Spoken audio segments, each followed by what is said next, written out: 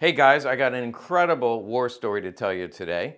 And I picked this out just for you because it's a very special week. Right now, it is Christmas week. It's going to be Christmas in just a few days. And so I came across this war story. And let me tell you a little bit about how I came across it. I was doing a video about a gun. It was actually a baby Nambu that was carried by a pilot. There was documentation that it was carried by a pilot. You can see a quick picture of this, and this is a separate video. Make sure you watch that one. I was going to combine it with this story because it's a pilot story, a Japanese pilot story, and I figured it was so good that it needed a video all by itself, plus it's Christmas week, and this war story is filled with little Christmas miracles. Now, it is a timeless story, so no matter when you're watching it, I think it's something you'll remember for a long time. So in the thumbnail, which a lot of people use as clickbait, we have pictures of two men. One is a Japanese flyer, and he led the attack at Pearl Harbor. And then we have an American flyer who was part of the Doolittle Raid. And the story is about these two men, how they became closest of friends. How does that happen? That's our war story that I want to tell you today. So our story starts with Mitsuo Fuchida. I hope I'm saying that right, but he was born in 1902, obviously in Japan, and he went to the Japanese Naval Academy. As a sidelight, he might have been given a baby Nambu. We have no record of the gun that he carried, but we know a lot of the cadets at the Japanese War College and the Naval Academy, many of them were given baby Nambus. So that's where it really started my search on this story, is to find out what kind of gun he carried. And then I learned more and more about this guy, and I just had to tell you about him. So he started off as a flyer in the war in 1939. He was part of the campaign against China, and then also throughout Indochina, they attacked the British and Dutch colonies. In the Chinese campaign, he actually distinguished himself as a leader and a flyer, and therefore he was chosen to lead the raid and Pearl Harbor, the surprise attack at Pearl Harbor. As a matter of fact, he was a prolific writer, and so in leading the raid at Pearl Harbor, he actually kept his notes, and later that was used in the movie Tora, Tora, Tora. If you watch that movie in the very beginning, it says the infamous battle at Pearl Harbor, as told by both the Japanese side and the American side. He did a lot of writing from the Japanese side of what it was like to have attacked Pearl Harbor, and that was used in the movie Tora, Tora, Tora, and also the movie Pearl Harbor. So here's a few scenes from both Pearl Harbor and Tora, Tora, Tora, where Fuchida is prominently displayed throughout both movies during the attack. この時に備えてきたんです。よし。勇気、信、我奇襲に成功せり。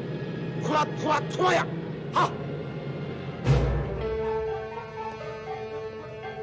長官、トラトラトラです。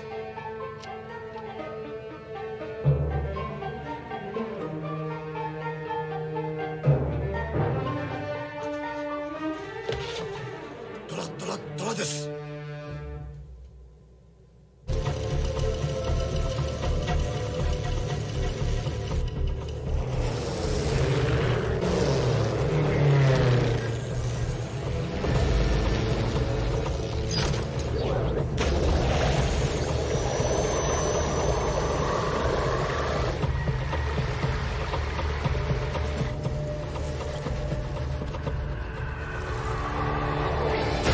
These movies were actually made from the actual facts that he wrote down later. His crew chief is seen here giving him a bandana that read certain victory.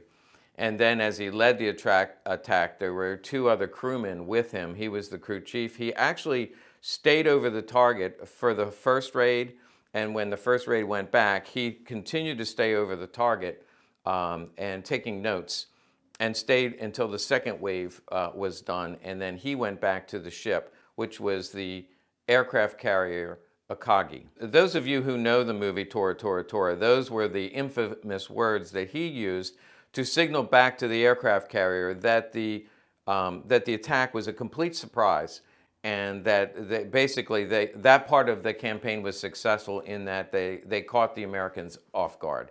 And then, of course, from a Japanese perspective, it was a complete victory. As an aside, he actually went back to the ship and drew a diagram of the destruction of the American fleet.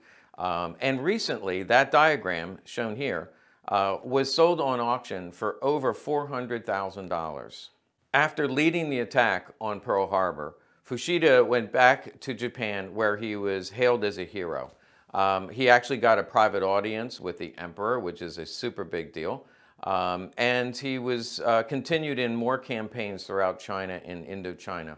His next big venture was the Battle of Midway. Again, a recent movie, but the Battle of Midway was a turning point in the war, where he continued to serve with basically the same crew that had bombed Pearl Harbor. Now, most of you know the Battle of Midway went a much different direction, in that the United States kind of knew ahead of time that they were going to attack Midway. An incredible war story about how naval intelligence was able to crack the code and figure out that the Japanese were coming, and they were ready for them. Our aircraft carriers against their aircraft carriers, and it was a turning point in the war, in that every major battle before Midway was won by the Japanese, and every major battle beyond that was won by the Americans. So it really was. Midway was an island midway in the Pacific, but it was also the turning point of the war. So Fuchida was in that battle as well. And he actually recorded from the Japanese side. He took many notes that were used later by American historians. In that battle, he missed the being able to fly with his crew because of emergency surgery, appendectomy. He was not able to fly. He, however, was wounded in that battle because a bomb hit his ship, Akagi, and he was wounded in that battle. Later, it was scuttled by the Japanese because it was so badly damaged, it wasn't going to make it back to Japan. They knew that the ship would be captured by the Americans, so they scuttled the ship. He was transferred to another ship and finally made it back to Japan. So now wounded, Fuchida makes it back to Japan, where his wounds kind of keep him in an administrative role with the naval hierarchy.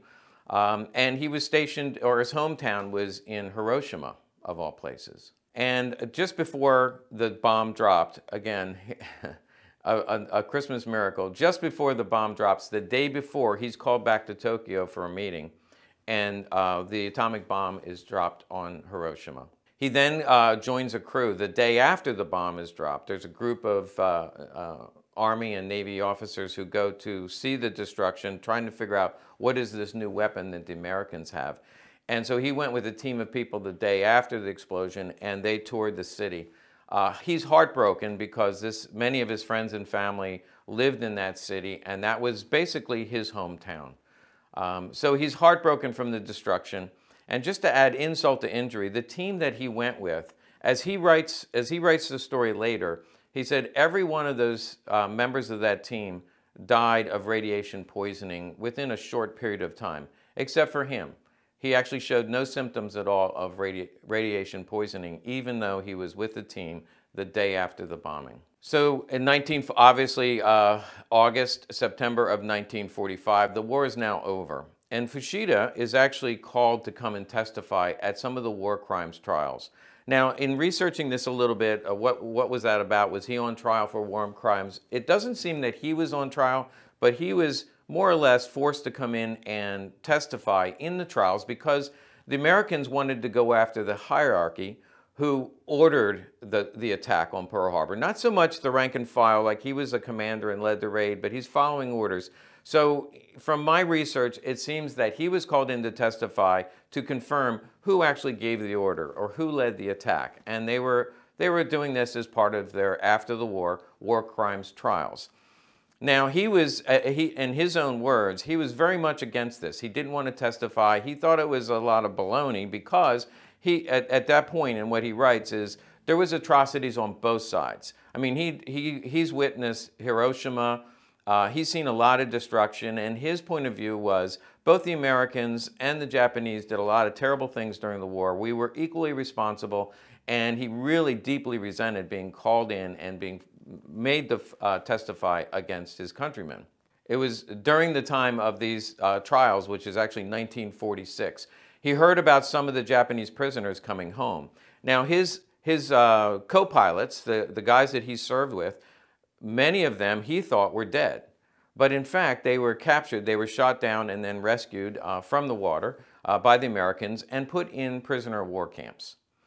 So he went to meet his friends. It was a really happy reunion because, again, he thought these guys were dead, and he sees them. So in these meetings with his fellow pilots, guys that he had served with, and expecting to hear horror stories about how they were treated by the Americans, he in fact hears stories about how the Americans were very kind to them. In fact, they tell a story about a woman named Peggy Covell who actually helped them. She nursed the wounded, she fed the sick, she made sure they were taken care of, and she told them an incredible story about her own life and told her about a story of love and forgiveness being part of her Christian faith. So allow me to pause this part of the story just for a minute and bring in a little bit of Peggy, because she is actually an American hero, in my opinion, and a hero of the faith, in that she grew up in Japan as a Christian missionary. There's a picture of her family in Japan. They were there and they ministered to the people of Japan before the war. In 1939, things became so bad between Japan and the United States. They're not at war yet, but there's an embargo against Japan because they attacked China. So they've broken trade. There's a lot of really bad feeling. And so her parents felt like they had to get out of Japan. So in 1939, they fled to the Philippines. In fact, Peggy graduated from high school in Manila. And then her family, seeing all the tensions and wanting her to go to college, they sent their children to the United States for education, and they stayed in the Philippines. They actually were stationed in Manila, and as you probably know, within a week of the Pearl Harbor raid, the Japanese invaded the Philippines, and by 1942, they take Manila. Now, her mom and dad then flee to the mountains. They go into the jungles with a group of about 100 Christians, Filipino Christians, part of a small church community. They're living in the woods. They survive for a little over a year. When the Japanese catch up to them, they round them all up and sentence them all to death as American spies. The Covells, mom and dad, asked for a half an hour to read the Bible and pray. And the Japanese granted that request and then executed them by beheading. They executed all 100 of the people in that village, including the men, the women, and the children, all of them beheaded. Now, Peggy didn't find out what happened to her family until sometime later. And of course, when she heard this story, she was filled with anger toward the Japanese and what they had done.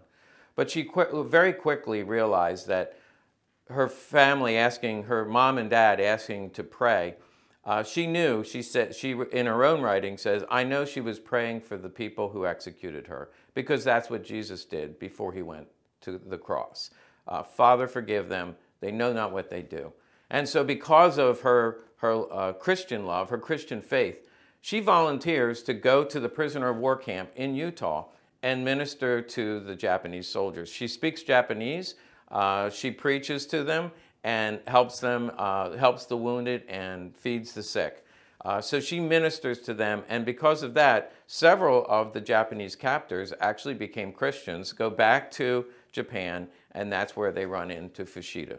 Now, back to Fuchida, his reaction to this, and again, this is his own words, it's not my story, this is his story. He's written several books about this story. He said he was obsessed with getting to, like, this was mind-blowing to him, because he said, I grew up in a Bushido code, which was you kill your enemies, you never surrender, and if somebody does something to you, like kills your mom and dad, you are obligated to seek revenge against those people. And here he was hearing this story, this counter culture to his, that basically says, love your enemies.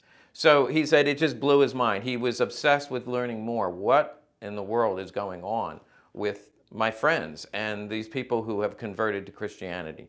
So he begins to seek answers. Now we're going to put a pin in this story again and bring in a third character, which is Jacob DeShazer. Now he's the flyer that was pictured in the thumbnail that I already mentioned, who was part of the Doolittle Raid. So let's talk a little bit about his life. He is also a pilot. He joined the Air Corps in 1940, so before Pearl Harbor, he joins the Air Corps. He volunteers for the Doolittle Raid. He didn't know what the raid was, but it was a secret mission, and there were all the men who went on this mission volunteered. He was obviously a very good airman. And he is in the Doolittle Raid, which those of you who don't know, that was where the B-25 bombers took off from aircraft carriers. They had to take off a little bit early because they realized the Japanese discovered that they were approaching Japan. And so they went ahead and launched the planes about 100 miles further away from Japan than they really wanted to. So the bottom line was they dropped their bombs, but many of them didn't make it. They ended up crashing in China. The goal was to get past the Japanese territory. The Japanese had conquered the eastern portion of China, but the mid and western portions of China was held by the Chinese, and the Americans pilots were hoping to make it to the Chinese territory, and many of them did not. This is actually not this actual story of Jacob, but this is portrayed in the movie Pearl Harbor. If you remember, I think it's Ben Affleck and Josh Hartnett that are shot down, and they end up in the Chinese section. And you can see what happens in terms of one of them being killed and one of them living to the end of the war. But that's what happened to Jacob. He came down in Japanese occupied territory, and as you probably know, the Japanese were incredibly angry about what the Americans had done. They had not only bombed Tokyo, but Jacob actually, he dropped his bombs on the city of Nagoya, Japan, which was news to me. I thought they only attacked Tokyo, but they attacked some other cities. So he dropped his bombs. He crash lands in China, and 2 of his crew were executed by firing squad, and then 1 other of his crew starved to death in the prisoner of war camps. He was put in solitary confinement, and again, according to his own story, his words were he was tortured and starved and beaten almost daily in solitary confinement for over a year. And during that time, he asked from his guards for a Bible. They weren't allowed to have any books, but they were allowed to have a Bible, and so he asked for a Bible, which he was given for a period of 3 weeks. During those 3 weeks, he read the Bible, and he was particularly impressed where in the Gospels where Jesus talks about loving your enemies. And so he converted to Christianity. And from that point on, he said he just tried to really love his enemies. And according to him, his treatment after that point became better and better. He was rescued from China by American paratroopers who came in and freed the prisoners of war. He came back to the United States, where he decided to be a preacher, and later went to Japan, to the city of Nagoya, and started a church among the Japanese people. All right, well, we're full of Christmas miracles here, but let's go back to Fuchida and find out what happens to him. He's in a second war crime trial. After the first war crime trial, that's where he first heard about Peggy Covell. And then sometime later, it seems like it was several months later, he was part of another war crimes trial and brought in to testify. And he mentions that he's going to the courthouse. So right somewhere in the city, on the steps of the courthouse, somebody is handing out Christian tracts. Basically, these are pamphlets, which would be testimonials. And in this particular one was the story of Jacob DeShazer. And so, of course, he had already had his mind blown by the life of Peggy and what she had done. And now he's reading this story about this guy who was beaten and tortured in a Japanese prisoner of war camp. And now he's preaching the gospel. And he reads this story, goes back and begins to read the Bible for himself. And long story short, he converts to Christianity. He then goes back to the United States because he wants to meet Jacob. And as he tells the story, he goes to Jacob's house, knocks on the door and says, "Sir, I've been wanting to meet you. And they become lifelong friends from that point on. So to wrap up this war story / Christmas miracle story, they become close friends, and Fuchida and Jacob DeShazer end up traveling together around the United States and also in Japan, where Jacob ends up as a missionary for 30 years. He lives to the ripe old age of 97, by the way. He died in 2008. And Fuchida actually traveled with Billy Graham for a while, gave his testimony in Billy Graham crusades. And doing the research to this story, it reminded me that I heard this story once before as a young boy. I think my father was watching Billy Graham on TV and heard this testimonial, a story I long forgot until I began to research it for this video. So in summary, this war story is about the man who led the attack on Pearl Harbor, who converted to Christianity, moved to the United States, and preached a message of love and forgiveness. And hey guys, it doesn't get any better than that. Merry Christmas.